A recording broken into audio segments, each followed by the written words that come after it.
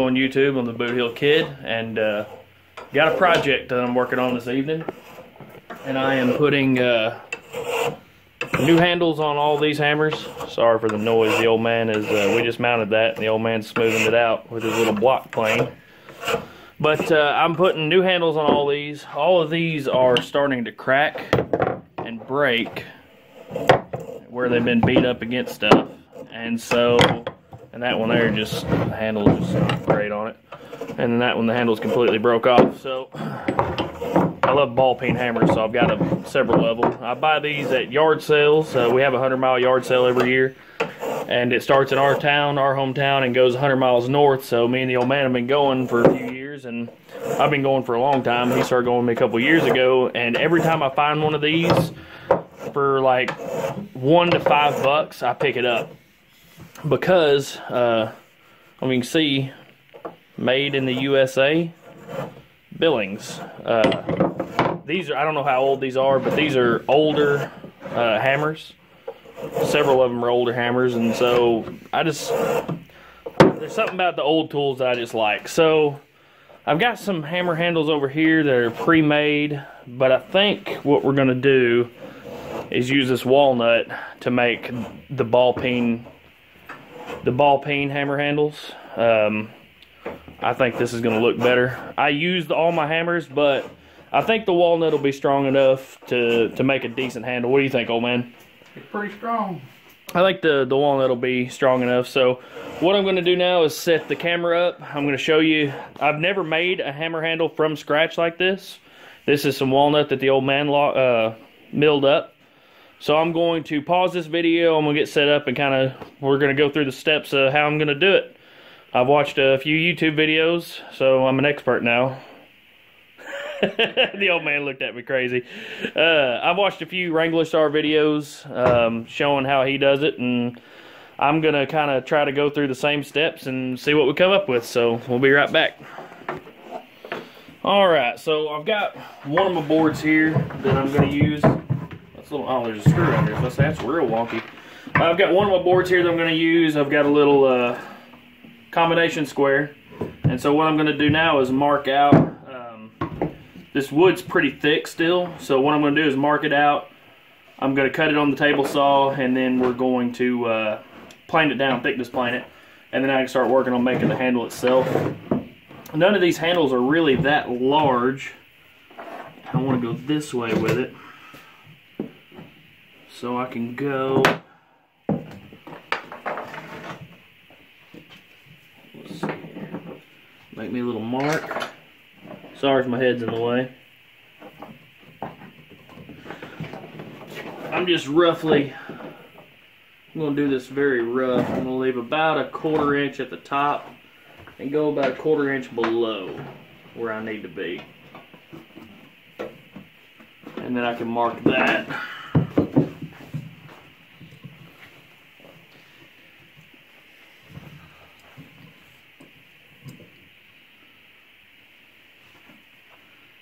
Right there. That'll be one handle. I should be able to get about 6 handles out of this one board, I think. This one here, I should be able to split that way. I'll be able to split that one too, actually.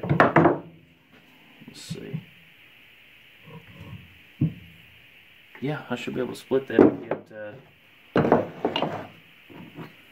get the same there. So let's go. I got some cracks right here. I don't know if y'all can see that. Old man, am I still in?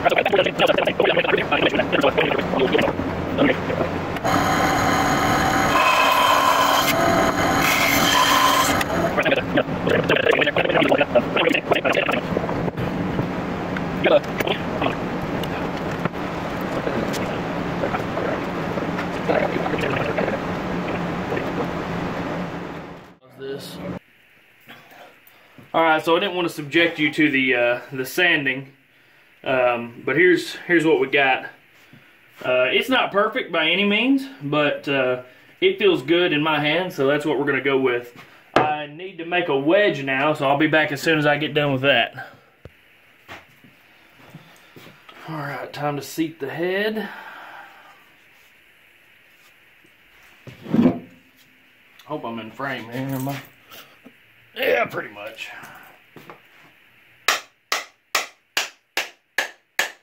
Uh-huh. What do you think about that shit? There you go. Now, the question is, am I going to be able to get my wedge in there? Oh my God, no. Let's cut that slot more. Yep, I'm going to. Gonna have to.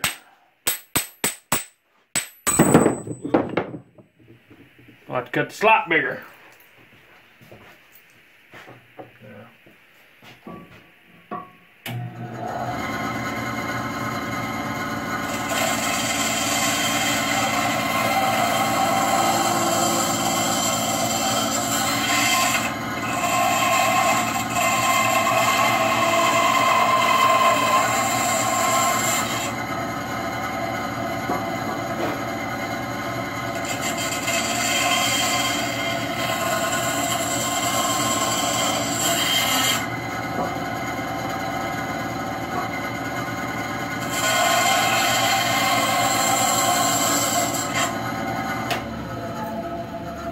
Alright, bigger slot should equal wedge. Let's see. And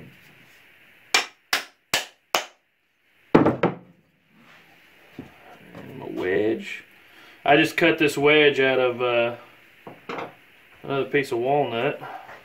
Hey, where's that paste wax? Where's what? Paste wax. Here it is. So, a lot of people use boiled linseed oil, but I'm going to use paste wax because that's what I want to use, pretty much. Where are you going to put it on? Huh? On the handle? I'm going to put it on the wedge Oh. to make it slide in there a little bit easier. Use the back of the Zvord to open up the paste wax. And we're just going to paste wax this, make it nice and slick. And then probably going to paste wax that handle too, what do you think, Pop? It'll make it slick. Huh? It'll make it slick. Yeah, but that's why I got that swell, that palm swell. Whatever you want to do. Whatever you want to do.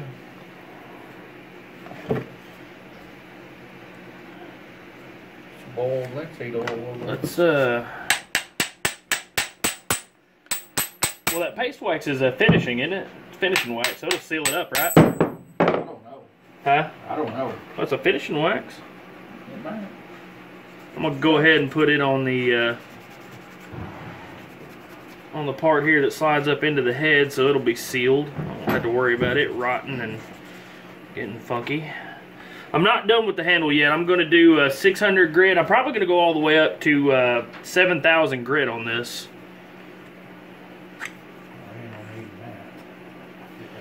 Well, I didn't have to hammer that on there. I wanted it to be a little bit more snug than that, but the wedge is gonna wedge it in there pretty good. If I don't break it like that. Huh, that sucks. What? I broke the wedge. Better the wedge than the handle.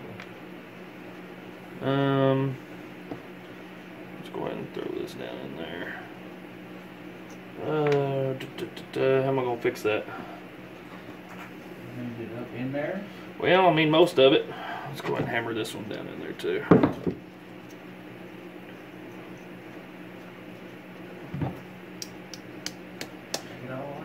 Too big of a hammer. This problem, I've wedged it in there now, it ain't gonna come out. I used the wrong hammer. I needed to use the small hammer. I've got some more of this here. We're gonna cut another little wedge here. Throw in there. Oh, I got some more right here. What's the problem? I broke my wedge off. but it's alright. Huh? Where's that? Well, I had stuck another piece in there. Yeah, but I mean, you're going to cut part of that off, so it doesn't matter. Right, but it's not. Just push it on down in there. That's what I'm trying to do. I need something, flathead screwdriver or something. That too wide? Too wide. You got a flathead handy? I'm afraid that'll cut it. Well, hold on. You need like a piece of something blunt. You need some blunt for a straw. Here. That's a piece of something that should be lying around there. Here, try this. Too wide? maybe not.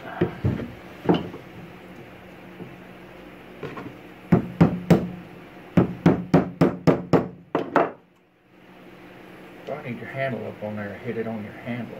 Yeah. Down in there? Oh, yeah. Yeah, it's wedged down in there.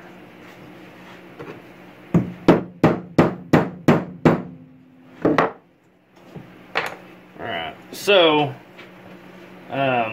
my wedge kind of broke on me, but now we can go over here to the bandsaw and I can cut it off and we can do the metal wedges.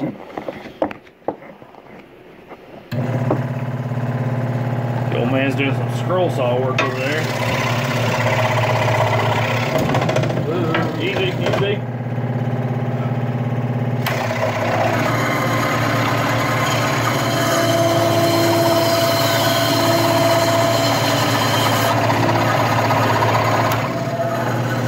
Pretty as you please. Ooh. Maybe we can autofocus, maybe. There we go. So now I just need my metal wedges, which are right here. And I can finish finishing it. So let me get this here where y'all can see what's going on.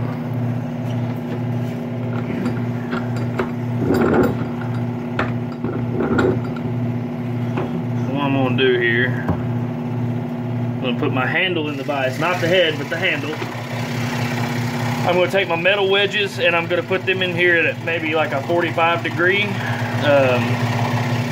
Actually, I'm only gonna put one in here because I don't think I need to, but I'm gonna I got a piece between my two wedges that I put in here, so I'm going to hammer this in at a 45 to kind of expand this out a little bit more.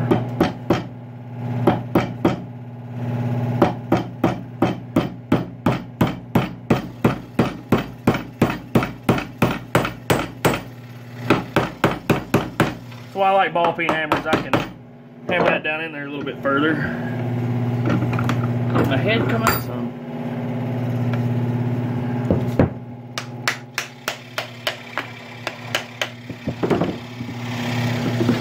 Alright, so my head actually came out a little, or my handle came out a little bit while I wedged that. So what I'm going to do is I'm going to countersink that in there with something, flathead screwdriver. Toolbox over there. Don't be beating on that too hard. You break that. Don't break it. Which toolbox? One on the left, next to the last drawer. Next to the last drawer, Bob? Huh? Bottom? Alright, so what I'm going to do now is I'm going to countersink this wedge. Let me make sure I got this vise nice and tight.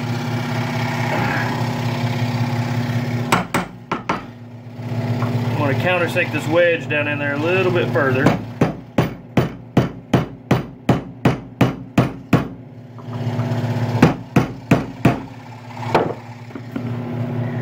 Really wedge it in there. Oh yeah, that's not coming off there.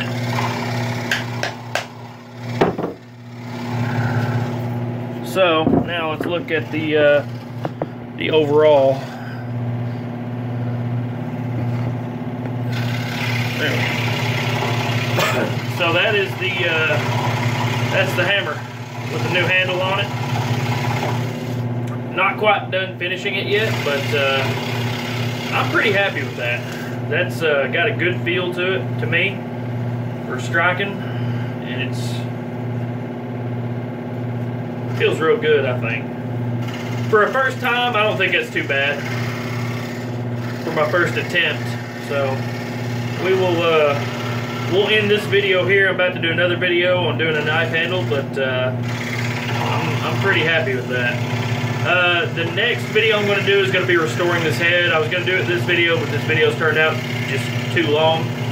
So the next video I'm going to do is going to be restoring this head, and in the meantime I'm going to go ahead and sand this out some more later and finish it up. But yeah, I'm happy with that. That's the original handle for the same size head.